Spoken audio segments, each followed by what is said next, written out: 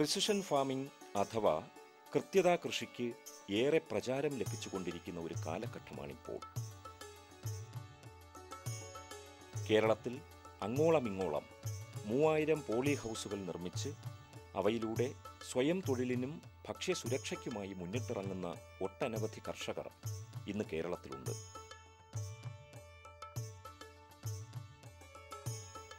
അത്തരം ഹൈടെക് കൃഷിയിൽ വിശ്വാസമർപ്പിച്ച് വിജയം കൈവരിച്ച ഒരു കർഷകനാണ് തിരുവനന്തപുരം ജില്ലയിൽ കുളത്തൂർ കൃഷിഭവൻ പരിധിയിലുള്ള പ്ലാമൂട്ടുകട അട്മതയിലെ 50 വയസ്സുകാരൻ സിസിൽ ചന്ദ്രൻ.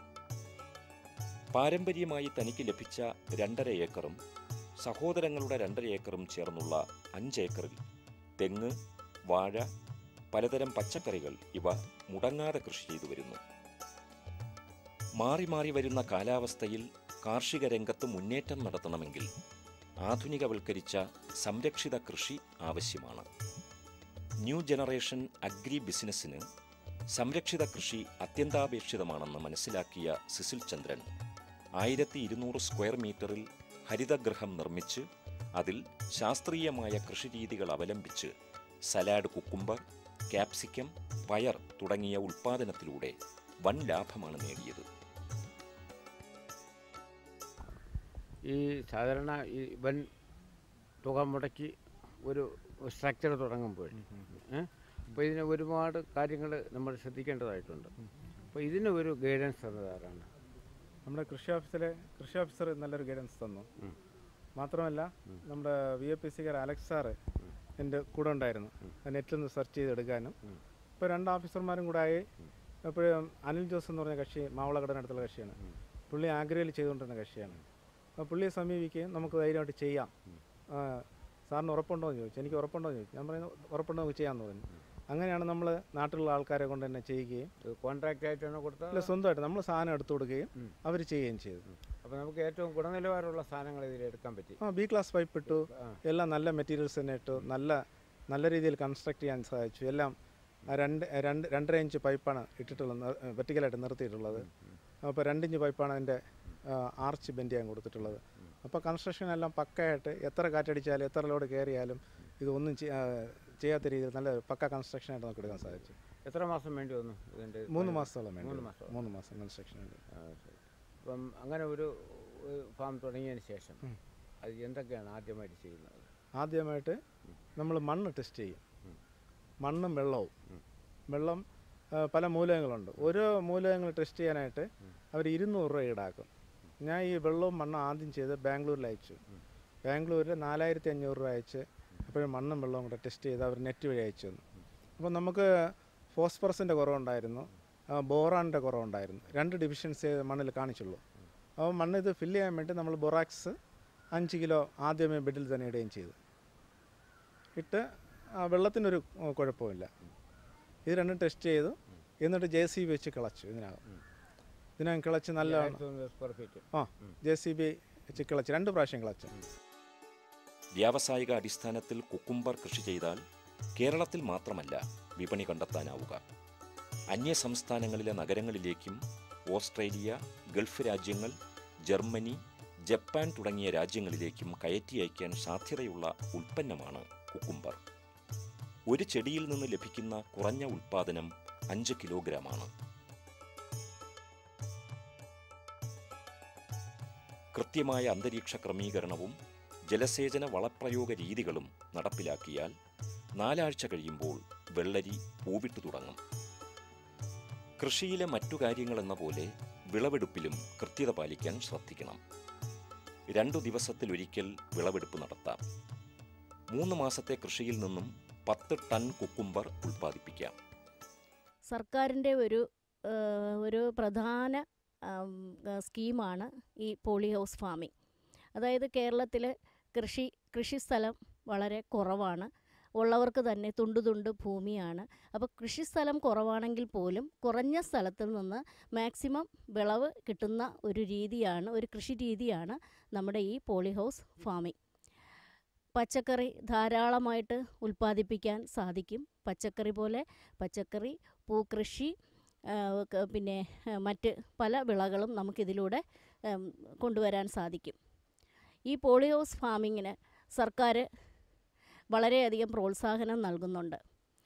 കഴിഞ്ഞ വർഷം 50% സബ്സിഡിയാണ് നൽകിക്കൊണ്ടിരിക്കുന്നത്. അത് ഈ വർഷം 75% സബ്സിഡി നൽകുന്നുണ്ട്. ഒരു പഞ്ചായത്തിൽ 3 പോളി ഹൗസ് ഫാമിംഗാണ് സർക്കാർ ഉദ്ദേശിക്കുന്നത്. സിസിൽ ചന്ദ്രൻ്റെ പോളി ഹൗസ് ഫാമിലാണ് ഞാനിപ്പോൾ നിൽക്കുന്നത്. വളരെ സന്തോഷത്തോടുകൂടെ 24 മണിക്കൂറും ഈ കാർഷിക വൃത്തിയിൽ തന്നെ സിസിൽ ചന്ദ്രൻ നിലനിൽക്കുകയാണ്.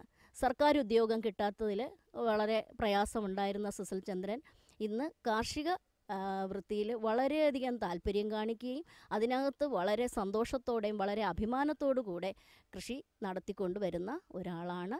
തുടർന്നും ഏത് തരം കൃഷിയും ചെയ്യാൻ താല്പര്യമുണ്ട്. അതുകൊണ്ട് തന്നെയാണ് ഇപ്പോൾ പപ്പായ കൃഷി, ആട് കൃഷി, അങ്ങനെ പല കൃഷിയിലോട്ട് തിരിഞ്ഞിട്ടുള്ളത്.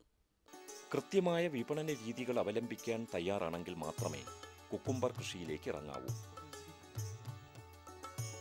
ഗുണമേന്മ, പാക്കിംഗ്, ഗ്രേഡിംഗ്, ബ്രാൻഡിംഗ് എന്നിവ നടപ്പിലാക്കി ഉൽപ്പന്നം പുതുമയോടെ വിപണിയിലെത്തിക്കാൻ കഴിഞ്ഞാൽ വ്യാവസായിക അടിസ്ഥാനത്തിൽ കുക്കുംബർ കൃഷി വികസിപ്പിക്കാൻ കഴിയും. വിപണനത്തിൽ വിജയിക്കണമെങ്കിൽ ഏതുൽപ്പന്നവും തുടർച്ചയായി ലഭ്യമാക്കണം. സ്ഥിരമായി ഉൽപ്പാദനം നടത്തിയാൽ മാത്രമേ വിപണിയിൽ പിടിച്ചു നിൽക്കാൻ സാധിക്കൂ.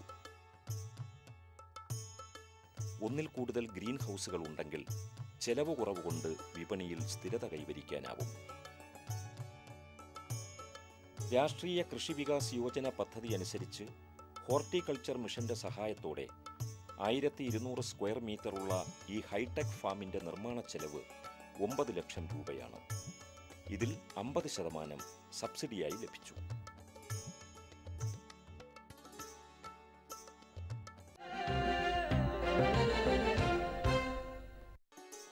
പല ആകൃതിയിലും വലിപ്പത്തിലും വിവിധ തരം നിർമ്മാണ സാധനങ്ങൾ ഉപയോഗിച്ച് നിർമ്മിക്കുന്ന ഹരിതഗൃഹങ്ങളുണ്ട്. ചെലവ് കുറഞ്ഞതും ലളിതവുമായ ഹരിതഗൃഹങ്ങൾ മുതൽ വളരെ ചെലവേറിയതും ഉയർന്ന സാങ്കേതിക വിദ്യ ഉപയോഗപ്പെടുത്തിയുമുള്ള ഹരിതഗൃഹങ്ങളും ഇന്ന് പ്രചാരത്തിലുണ്ട്. ഗ്രീൻ ഹൗസുകളുടെ സ്ട്രക്ചറുകൾ GI പൈപ്പുകൾ ഉപയോഗിച്ച് ചെയ്യുന്നതാണ് ഏറ്റവും നല്ലത്. ഇത് ഏത് മോഡലിലാണ് ചെയ്യുന്നത്? ഇത് നമ്മൾ സോറ്റ് ടൂത്ത് ടൈപ്പാണ് ഇവിടെ ചെയ്തിരിക്കുന്നത്. അത് ഈ കാറ്റിന് അതേ ദിശയിലോട്ടാണ് നമ്മൾ ചരിവ് കൊടുത്തിരിക്കുന്നത്. അതുകൊണ്ട് തന്നെ ഇതൊരു എയറോ ഡൈനാമിക് മോഡലായതുകൊണ്ട് കാറ്റ് എത്ര ശക്തിയായിട്ട് അടിച്ചാലും ഈ കൺസ്ട്രക്ഷനെ അത് ബാധിക്കത്തില്ല. അപ്പോൾ അതുകൊണ്ട് നമ്മളിങ്ങനെ സോറ്റ് ടൂത്ത് ടൈപ്പാണ് ഇതിനകത്ത് ചെയ്തിരിക്കുന്നത്. അപ്പോൾ ഒരു ചെറുതൊക്കെ ആണെങ്കിൽ നമുക്ക് ഇങ്ങനെ തന്നെ വേണമെന്നില്ല, നമുക്ക് വളച്ചിട്ട് ചെയ്യാൻ പറ്റും. കൂടുതൽ സ്പാൻ ഉണ്ടെങ്കിൽ നമ്മൾ സാധാരണ സോറ്റ് ടൂത്ത് ടൈപ്പാണ് ചെയ്യുന്നത്. ഇതിനുള്ള മെറ്റീരിയൽ എന്തൊക്കെയാണ്? മെറ്റീരിയൽ മെയിനായിട്ടും വരുന്നത് ഇതിൻ്റെ സ്കെൽട്ടൺ എന്ന് പറയുന്നത് GI പൈപ്പാണ്. അപ്പോൾ ഈ B ക്ലാസ് പൈപ്പാണ് നമ്മൾ ഇതിനകത്ത് ഉപയോഗിക്കുന്നത്. അപ്പോൾ ഈ B ക്ലാസ് പൈപ്പ് ഇതിന് മിനിമം 2 മില്ലിമീറ്ററെങ്കിലും തിക്നെസ് ഉള്ള B ക്ലാസ് പൈപ്പാണ് കൺസ്ട്രക്ഷന് വേണ്ടി ഉപയോഗിക്കുന്നത്.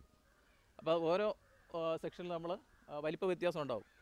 തൂണിന് ഒരു സൈസ് ആയിരിക്കും, അതുപോലെ മുകളിൽ എല്ലാ കൺസ്ട്രക്ഷനും പ്രത്യേക സൈസിലാണ് നമ്മളത് ചെയ്യുന്നത്. അതുമാതിരി ഈ ഷീറ്റ് മേലിട്ടിരിക്കുന്ന ഷീറ്റ് എന്ന് പറയുന്നത് നമ്മൾ UV ഫിലിമാണ് നമ്മളിതിനകത്ത് ഉപയോഗിക്കും. UV സ്റ്റെബിലൈസ്ഡ് പോളിത്തീൻ ഷീറ്റാണ് സാധാരണ നമ്മൾ ഉപയോഗിക്കൽ. ഇത് ഇസ്രായേലിൽ നിന്ന് ഇമ്പോർട്ട് ചെയ്തിട്ടുള്ള 5 ലെയറുള്ള ഷീറ്റാണ് നമ്മളിവിടെ ഉപയോഗിച്ചിരിക്കുന്നത്. ഒരു കാലത്തും ഒന്നും ചെയ്യില്ല. അതുകൊണ്ടല്ല, ഇത് ഓരോ ലെയറിനും ഓരോ പ്രോപ്പർട്ടിയാണുള്ളത്. ഉദാഹരണത്തിന് ഇതിപ്പോൾ 5 ലെയർ എന്ന് പറയുമ്പോൾ ഏറ്റവും അകത്തായിട്ട് നമ്മൾ ആൻറ്റി ട്രിപ്പിംഗ് എന്ന് പറയുന്ന ഒരു ട്രിപ്പിംഗ് പ്രോപ്പർട്ടികളാണ്. അതായത് നമുക്ക് ഇതിനകത്ത് ഈ നമ്മൾ ഫോഗർ ഇടുമ്പോൾ വെള്ളം ഇതിൻ്റെ സൈഡിൽ വരും. അത് തുള്ളിയായിട്ട് വീഴുകയാണെങ്കിൽ ക്രോപ്പിന് ഡാമേജ് വരും. അപ്പോൾ അതുണ്ടായിരിക്കാൻ വേണ്ടിയിട്ട് നമ്മൾ ആൻറ്റി പ്രോപ്പർട്ടിയുള്ള ഷീറ്റ്, അതുപോലെ പുറത്ത് ആൻറ്റി ഡസ്റ്റാണ് ഉപയോഗിച്ചിരിക്കുന്നത്, പൊടി കടിക്കാതിരിക്കും. പിന്നെ UV സ്റ്റെബിലൈസ്ഡ് ആയിരിക്കും. അപ്പോൾ ഇതിനകത്ത് ലൈറ്റ് വരുന്നത് സ്കാറ്റേർഡ് ലൈറ്റാണ്, അതായത് പ്രകാശം ചെതറിയിട്ടാണ് വരുന്നത്. ആ ഒരു പ്രോപ്പർട്ടി ഇതിനകത്ത് ഉൾപ്പെടുത്തി. അപ്പോൾ അതിനൊരു പ്രത്യേക അഡ്വാൻറ്റേജ് ഉണ്ട്. സാധാരണ നമ്മൾ സൂര്യപ്രകാശം ചെടികളിൽ പതിക്കുമ്പോൾ മുകളിലത്തെ ഇലയുടെ ഷെയ്ഡ് താഴത്തെ ഇലയിൽ വീഴും. അതുകൊണ്ട് തന്നെ മുകളിലത്തെ ഇലയിൽ മാത്രമേ ശരിക്കും ഫോട്ടോസിന്തസിസ് നടക്കുന്നു, ആഹാരം പാകം ചെയ്യത്തുള്ളൂ. അപ്പോൾ അതുകൊണ്ട് തന്നെ ഉൽപ്പാദനം കുറവായിരിക്കും. ഇവിടെ നമുക്ക് സ്കാറ്റേർഡ് ലൈറ്റ് ആയതുകൊണ്ട് ഈ ചെടിയുടെ എല്ലാ താഴത്തെ ഇലയ്ക്കും മുകളിലത്തെ ഇലയ്ക്കും എല്ലാ ഇലയ്ക്കും ഒരേപോലെ പ്രകാശം കിട്ടും. അതുകൊണ്ട് തന്നെ ഇവിടെ ഫോട്ടോസിന്തസിസ് എല്ലാ ഇലകളും ഫോട്ടോസിന്തസിസിൽ ആക്റ്റീവായിട്ട് ഒരേപോലെ കിട്ടുന്നതുകൊണ്ട് അതിനനുസരിച്ച് ഉൽപ്പാദനം കൂടും. അതുപോലെ നമ്മളിവിടെ വെർട്ടിക്കൽ സ്പേസിംഗ് ആണ് നമ്മൾ എടുത്തിരിക്കുന്നത്. അപ്പോൾ സാധാരണ നമ്മൾ പാവലോ പടവലോ ഒക്കെ ആണെങ്കിൽ പാരലായിട്ട് ഭൂമിക്ക് പാരലായിട്ടായിരിക്കും, സമാന്തരമായിട്ടായിരിക്കും നമ്മൾ പടത്തുക. അപ്പോൾ മുകളിലത്തെ ഇലയിലെ ഷെയ്ഡ് മുഴുവനും താഴത്തിൽ വീഴും. ഇവിടെയാണെങ്കിൽ നമ്മൾ വെർട്ടിക്കലായിട്ട് മുകളിലോട്ടാണ്. അപ്പോൾ നമുക്ക് തറനിരപ്പിൽ നിന്ന് ഒരു 10-12 അടി പൊക്കത്തിൽ വരെ നമുക്ക് സ്പേസ് യൂട്ടിലൈസ് ചെയ്യാൻ പറ്റും. അതുകൊണ്ട് കൂടുതൽ ചെടികൾ നമുക്ക് ഇതിനകത്ത് വളർത്താൻ പറ്റും. അപ്പോൾ അതും ഉൽപ്പാദനം കൂടാനൊരു കാരണമാണ്. അതുപോലെ തന്നെ ഈ സൈഡിൽ നെറ്റ് ഉണ്ടല്ലോ, ആ നെറ്റ് പ്രൊട്ടക്ടർ നമ്മൾ സൈഡിൽ ഈ താഴെ ഏറ്റത്ത് ഓൺ പ്ലാസ്റ്റിക്കാണ് ഉപയോഗിച്ചിരിക്കുന്നത്. അത് ചാക്ക് പോലത്തെ ഒരു സാധനമാണ്. അത്യാവശ്യം ഇംപ്ലിമെൻറ്റ്സ് നമ്മൾ ഉപയോഗിക്കുന്ന ആയുധങ്ങളൊക്കെ തട്ടിയാൽ അത് കേട് വരത്തില്ല. UV ഫിലിം ആണെങ്കിൽ അത് കീറിപ്പോവും. അതുകൊണ്ട് നമ്മളത് ഉപയോഗിച്ചിട്ടില്ല. അപ്പോൾ ഇതിന് മുകളിലായിട്ട് നമ്മൾ 40 മെഷുള്ള ഇൻസെക്ട് നെറ്റാണ് ഉപയോഗിച്ചിരിക്കുന്നത്. ഒരു പ്രാണിയും ഇങ്ങോട്ട് കടക്കും. അതായത് നമുക്കിപ്പോൾ പച്ചക്കറിയിൽ ഡാമേജ് ഉണ്ടാക്കുന്ന അധികം പ്രാണികളും ഈ 40 മെഷിന് കൂടെ കടക്കാൻ പറ്റാത്തതാണ്. അപ്പോൾ അതുകൊണ്ട് മിക്കവാറും പച്ചക്കറിയെ ബാധിക്കുന്ന എല്ലാ കീടങ്ങളും ഇതിനകത്ത് തടയപ്പെടുമെന്നുള്ളതാണ്. അതുകൊണ്ട് തന്നെ നമുക്ക് കീടനാശിനി പ്രയോഗം വളരെ കുറയ്ക്കാന്നല്ല, വേണ്ടി വരത്തില്ല, ഒട്ടും ഉണ്ടാവുന്നില്ല. 15 സെന്റ് വീതമുള്ള 2 പോളി ഹൗസുകളാണ് സിസിൽ ചന്ദ്രൻ നിർമ്മിച്ചിരിക്കുന്നത്. ആദ്യം 2 അടി താഴ്ചയിൽ മണ്ണ് നന്നായി ഇളക്കി മണ്ണിലെ pHഉം മൂലകങ്ങളും പരിശോധിക്കും. അതിൻ്റെ അടിസ്ഥാനത്തിലാണ് വളം ചേർക്കുന്നത്. 15 സെന്റിന് 300 കിലോ ഉണങ്ങിയ കാലിവളം, 100 കിലോ എല്ലുപൊടി, 200 കിലോ വേപ്പിൻ പിണ്ണാക്ക്, 2 കിലോ കാൽസ്യം, 5 കിലോ ബോറാക്സ് ഇവ വിതറി മണ്ണിൽ ചേർത്ത് 1 മീറ്റർ അകലത്തിലും ആവശ്യാനുസരണം നീളത്തിലും തടങ്ങൾ തയ്യാറാക്കി അതിനു മുകളിൽ 1 ലിറ്റർ ഫോർമാലിൻ 10 ലിറ്റർ വെള്ളത്തിൽ കലർത്തി തടത്തിന് മുകളിൽ തളിച്ച് മണ്ണിളക്കി നിരപ്പാക്കി വിത്തിടുന്നു.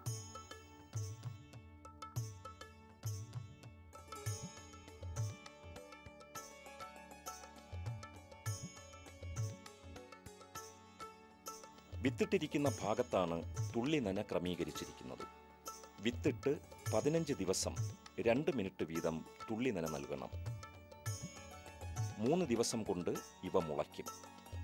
വള്ളി വീശി തുടങ്ങുമ്പോൾ തന്നെ മേലോട്ട് പടർന്നു വളരാൻ പാകത്തിൽ ബലമുള്ള കമ്പി നൂലുകൾ കെട്ടണം. അതുകഴിഞ്ഞ് മുകളിലത്തെ ഷെയ്ഡ് നെറ്റ് ചൂട് ക്രമീകരിക്കുവാൻ വേണ്ടി വലിച്ചു കെട്ടുക. പുറത്തെ താപനിലയേക്കാൾ കൂടുതൽ ഉള്ളിലുണ്ടാവണം. ഇത് പരിശോധിക്കുവാനുള്ള മീറ്റർ ഉള്ളിൽ ഘടിപ്പിച്ചിട്ടുണ്ട്. ചൂട് 27 ഡിഗ്രി സെന്റിഗ്രേഡിൽ കൂടുവാൻ പാടില്ല.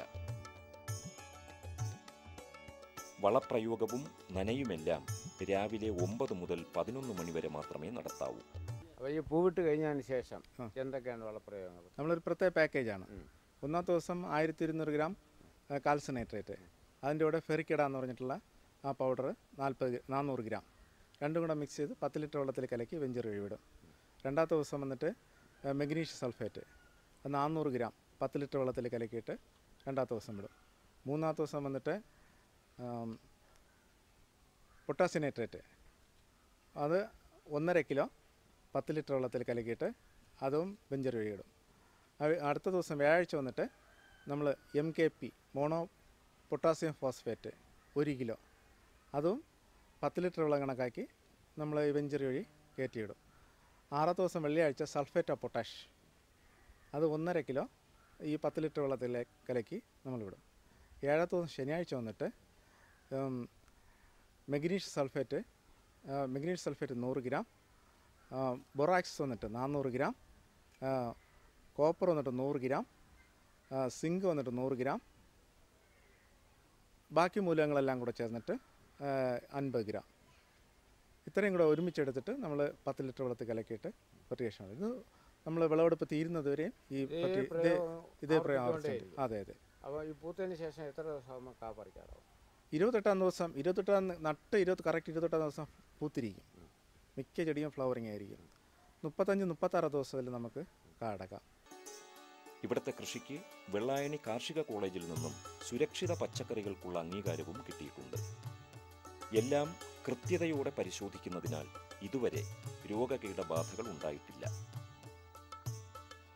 ഓരോ വിളവെടുപ്പ് കഴിഞ്ഞ ശേഷം വിപണിയിൽ പ്രിയങ്കരമായതും വില കൂടുതൽ കിട്ടുന്നതുമായ ക്യാപ്സിക്കം, തക്കാളി എന്നിവ മാറ്റി മാറ്റി കൃഷി ചെയ്യാനാണ് സിസിൽ ചന്ദ്രൻ ഉദ്ദേശിക്കുന്നത്.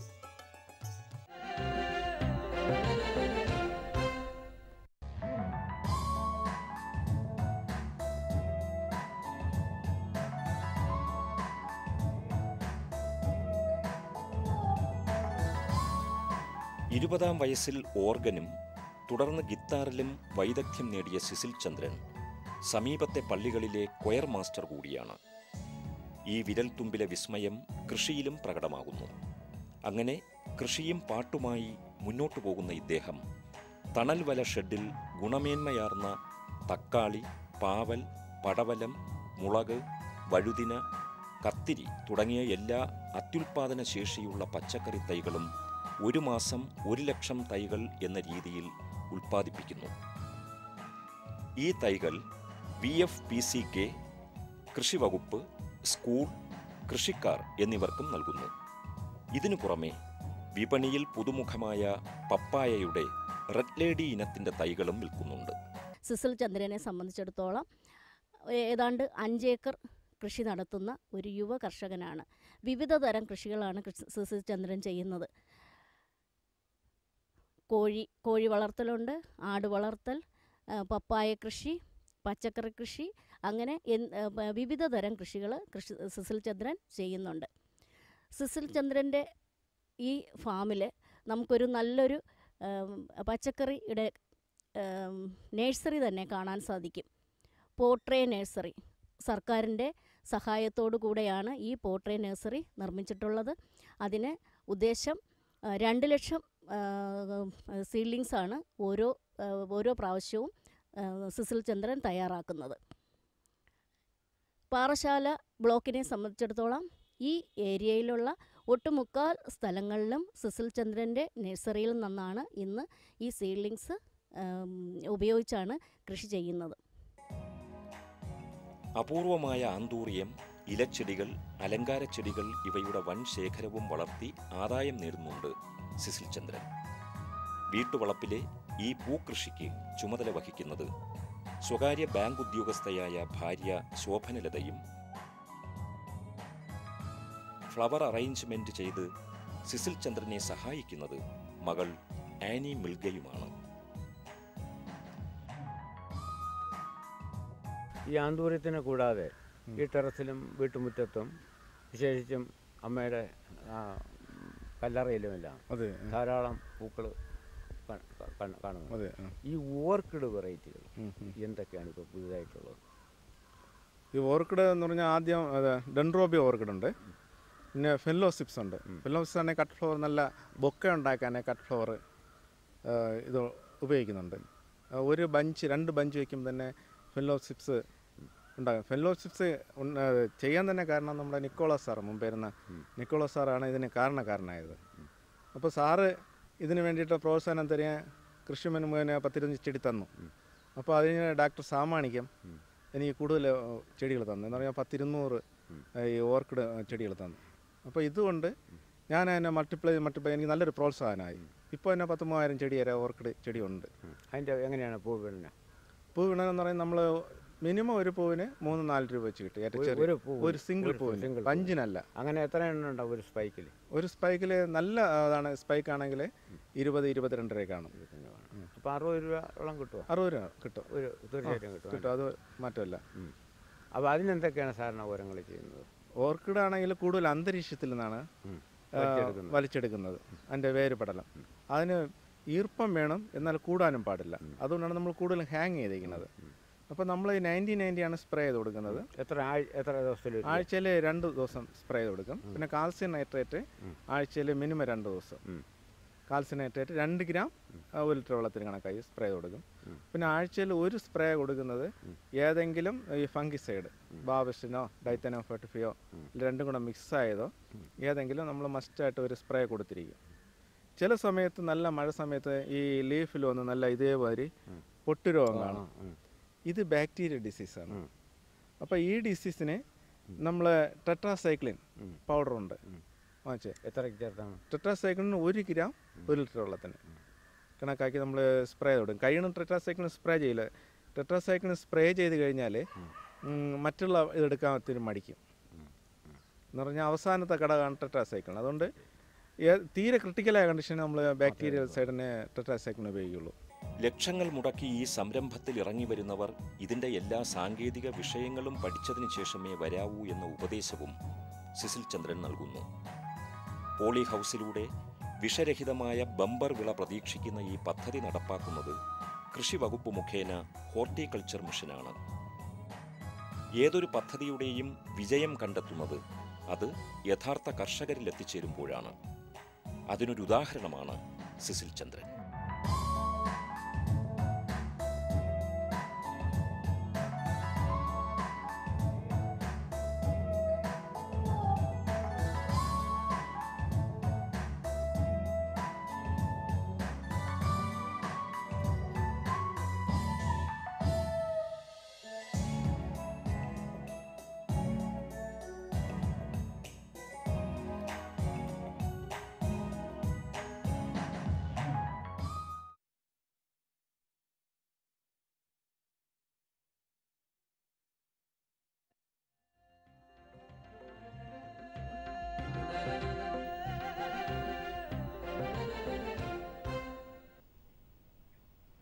നമസ്കാരം.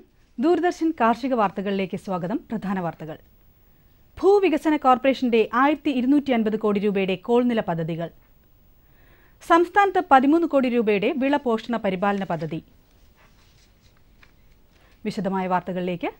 കോൾ നിലങ്ങളെ തരിശുഭൂമികളുമായി ബന്ധിപ്പിക്കുവാനും കാർഷികോൽപാദനം വർദ്ധിപ്പിക്കുവാനും ഭൂവികസന കോർപ്പറേഷന്റെ ഒന്നിലധികം പദ്ധതികൾ. വെള്ളത്തിന്റെ അതിപ്രസരം മൂലം കൃഷി ചെയ്യാൻ സാധ്യമല്ലാത്ത ഇടങ്ങളിൽ നിന്നും വെള്ളം ശേഖരിച്ച് തരിശുഭൂമിയിലെത്തിച്ച് കാർഷികോൽപാദനം സാധ്യമാക്കുകയാണ് കോൾനില പദ്ധതിയുടെ ലക്ഷ്യം. ഇതിനായി ബണ്ടുകൾ, തോടുകൾ, തൂമ്പുകൾ, കോണ്ടൂർ ബണ്ടുകൾ, തടാകങ്ങൾ എന്നിവ നിർമ്മിക്കുവാനും നിലനിർത്തുവാനും കോർപ്പറേഷൻ സാമ്പത്തിക സഹായം നൽകും. അതത് സ്ഥലങ്ങളിലെ പാടശേഖര സമിതിക്ക് ഭൂവികസനത്തിന് അനുയോജ്യമായ നിർമ്മാണ പ്രവൃത്തികൾ നിർദ്ദേശിക്കാം. സംസ്ഥാന കൃഷിഭവനുകൾ വഴിയും ഭൂവികസന കോർപ്പറേഷന്റെ ഓഫീസുകൾ വഴിയുമാണ് ആനുകൂല്യങ്ങൾ നൽകുന്നത്. കോഴിക്കൂട് നിർമ്മാണത്തിലും കോഴി വളർത്തലിലും തൊഴിലുറപ്പ് പദ്ധതിയിൽ ഉൾപ്പെടുത്തി ധനസഹായം നൽകും. 30,000 രൂപയാണ് കൂട് നിർമ്മാണത്തിന് പൗൾട്രി വികസന കോർപ്പറേഷൻ വകയിരുത്തിയത്. വീട്ടുവളപ്പിലെ കോഴി വളർത്തൽ പദ്ധതി പ്രകാരം 12 ലക്ഷം കോഴികളെ സംസ്ഥാനത്ത് വിതരണം ചെയ്യും. തിരഞ്ഞെടുക്കപ്പെട്ട പഞ്ചായത്തുകളിലെ 500 വീട്ടമ്മമാർക്ക് 45 മുട്ടക്കോഴികളെ വീതം നൽകും. താൽപ്പര്യമുള്ള തദ്ദേശ സ്വയംഭരണ സ്ഥാപനങ്ങൾ പൗൾട്രി വികസന കോർപ്പറേഷനുമായി ബന്ധപ്പെടണം. കാർഷിക മേഖലയിൽ പ്രവർത്തിക്കുന്നവർക്ക് കാനറ ബാങ്കിന്റെ പുതിയ ഭവന വായ്പാ പദ്ധതി. 5 മുതൽ 9% വരെയുള്ള കുറഞ്ഞ പലിശ നിരക്ക് ഭവന വായ്പയ്ക്കായി ബാങ്ക് ഈടാക്കും. വിളവെടുപ്പ് കാലത്ത് കർഷകരുടെ വ്യത്യസ്ത വരുമാനത്തിനും പരിഗണന നൽകുന്നതാണ് പദ്ധതി. 1 ലക്ഷം രൂപയ്ക്ക് 874 രൂപയാണ് പ്രതിമാസ തിരിച്ചടവ്. ഒക്ടോബർ 31 വരെ ഇതിന് പ്രോസസിംഗ് ചാർജ് ഒഴിവാക്കും. സംസ്ഥാനത്ത് 13 കോടി രൂപയുടെ വിള പോഷണ പരിപാലന പദ്ധതി. വിളകളെ ബാധിക്കുന്ന കീടങ്ങളും രോഗങ്ങളും നിയന്ത്രിക്കുന്നതിനുള്ള സാങ്കേതിക വിജ്ഞാനം ഉടനടി മൊബൈൽ ഫോണുകളിൽ കർഷകർക്ക് ലഭ്യമാക്കുകയാണ് പദ്ധതിയുടെ ലക്ഷ്യം. കൃഷി വിജ്ഞാന കേന്ദ്രങ്ങൾ, കേന്ദ്ര വിള പരിപാലന ഇൻസ്റ്റിറ്റ്യൂട്ട്, ആത്മ, കേരള കാർഷിക സർവകലാശാല എന്നിവയുടെ സഹകരണത്തോടെയാണ് പദ്ധതി നടപ്പിലാക്കുന്നത്. 2014 പുതുവർഷത്തിൽ ആരംഭിക്കുന്ന പദ്ധതിയുടെ ആനുകൂല്യങ്ങളും വിശദവിവരങ്ങളും അറിയുവാൻ കൃഷിഭവനുമായി ബന്ധപ്പെടണം. കോഴി, പന്നി, കന്നുകാലി ഫാമുകളെ കെട്ടിട നികുതിയിൽ നിന്ന് ഒഴിവാക്കാൻ സർക്കാർ തീരുമാനിച്ചു. ഇതിനായി കെട്ടിട നിയമത്തിൽ ഭേദഗതി വരുത്തും. സംസ്ഥാന ലൈഫ് സ്റ്റോക്ക് ഡെവലപ്മെന്റ് ബോർഡിന്റെ നേതൃത്വത്തിൽ 500 കർഷകർക്ക് കൈകൊണ്ട് പ്രവർത്തിപ്പിക്കാവുന്ന പുല്ല് മുറിക്കൽ യന്ത്രം നൽകുന്നു. 6,800 രൂപ വിലയുള്ള യന്ത്രം ധനസഹായത്തോടെ 3,050 രൂപയ്ക്ക് കർഷകർക്ക് ലഭിക്കും. ക്ഷീരസംഘത്തിൽ കഴിഞ്ഞ വർഷം 1,800 ലിറ്റർ പാൽ അളന്ന കർഷകർക്കാണ് അപേക്ഷിക്കാൻ യോഗ്യത. പാൽ അളന്ന സാക്ഷ്യപത്രം ക്ഷീരസംഘത്തിൽ നിന്നും ഹാജരാക്കണം. പുല്ലുമുറിക്കൽ യന്ത്രം ലഭിക്കാനുള്ള അപേക്ഷ ലൈഫ് സ്റ്റോക്ക് ഡെവലപ്മെന്റ് ബോർഡിന്റെ സംസ്ഥാനത്തെ എല്ലാ ഓഫീസുകളിലും ലഭിക്കും. ആട് വളർത്തൽ പ്രോത്സാഹിപ്പിക്കുവാൻ സംസ്ഥാനത്തെ 150 ബ്ലോക്കുകളിൽ നിന്നായി 5000 വിദ്യാർത്ഥിനികൾക്ക് ഓരോ ആടിനെ വീതം നൽകുന്ന പദ്ധതി കേരള ഫീഡ്സ് നടപ്പാക്കുന്നു. 4 മുതൽ 5 മാസം വരെ പ്രായമുള്ള ആട്ടിൻകുട്ടികളെയാണ് വിതരണം ചെയ്യുന്നത്. ആദ്യത്തെ 1 വർഷം വരെയോ ആട് പ്രസവിക്കുന്നത് വരെയുള്ള തീറ്റ കേരള ഫീഡ്സ് നൽകും. തിരഞ്ഞെടുക്കുന്ന 20 ബ്ലോക്കുകളിലാണ് ആദ്യഘട്ടത്തിൽ പദ്ധതി നടപ്പിലാക്കുന്നത്. പദ്ധതിക്ക് സംസ്ഥാന തലത്തിലും മേഖലാ തലത്തിലും പരിശീലനം നൽകും. ബംഗളൂരുവിലെ ഇന്ത്യൻ ഹോർട്ടിക്കൾച്ചർ ഗവേഷണ ഇൻസ്റ്റിറ്റ്യൂട്ട് ആത്തപ്പഴം അഥവാ അനോനയുടെ സങ്കര ഇനം പുറത്തിറക്കി. അർക്ക സഹാൻ എന്ന ഇനം സെപ്റ്റംബർ, ഒക്ടോബർ മാസങ്ങളിൽ വിളവെത്തും. ഒരു പഴം 210 ഗ്രാം വരെ ഭാരം വയ്ക്കും. 22.8% പഞ്ചസാര അടങ്ങിയിട്ടുള്ള കാമ്പ് വളരെ രുചികരമാണ്. 1 ഹെക്ടർ തോട്ടത്തിൽ നിന്ന് 12 ടൺ പഴം വിളവെടുക്കാം. പഴങ്ങളിലും പച്ചക്കറികളിലും 18 സങ്കര ഇനങ്ങൾ കൂടി ഹോർട്ടിക്കൾച്ചർ ഗവേഷണ കേന്ദ്രം പുറത്തിറക്കിയിട്ടുണ്ട്. ഇവയുടെ വിത്തിനും തൈകൾക്കും ബന്ധപ്പെടാം. Phone number 08028466420. ഇനി കമ്പോള നിലവാരം. റബ്ബർ RSS 4 ക്വിൻ്റലിന് 15,900 രൂപ. റബ്ബർ RSS 5 15,200 രൂപ. വെളിച്ചെണ്ണ 9,500 രൂപ. കുരുമുളക് 46,400 രൂപ. നാളികേരം തൊണ്ടോട് കൂടിയത് 1010,000 രൂപ. കമ്പോള അവലോകനം. കുരുമുളക് വിപണി കൊച്ചിയിൽ ഗാർബിൾഡ് കുരുമുളക് ക്വിൻ്റലിന് 48,400 രൂപ. അൺഗാർബിൾഡ് കുരുമുളക് 46,400 രൂപ. കുരുമുളക് വിപണി കൽപ്പറ്റയിൽ ചേട്ടൻ കുരുമുളക് ക്വിൻ്റലിന് 45,500 രൂപ. വയനാടൻ കുരുമുളക് 46,000 രൂപ. കൊപ്ര വിപണി കോഴിക്കോട് കൊപ്ര ക്വിൻ്റലിന് 6,950 രൂപ. തളിപ്പറമ്പ് 6,400 രൂപ. കാസർഗോഡ് 6,700 രൂപ. വെളിച്ചെണ്ണ കണ്ണൂർ 10,200 രൂപ. കോട്ടയം 9,900 രൂപ. കാലാവസ്ഥ. കണ്ണൂർ കൂടിയ താപനില 31.9 ഡിഗ്രി സെൽഷ്യസ്, കുറഞ്ഞ താപനില 22.5 degree Celsius. Kozhikode 32.6, 22.8. Kochi 32, 22. Alappuzha 30.2, 24. Punalur 32.5, 20.5. Thiruvananthapuram 33, 23.7 degree Celsius. ഇതോടെ ഇന്നത്തെ കാർഷിക വാർത്തകൾ സമാപിക്കുന്നു. നമസ്കാരം.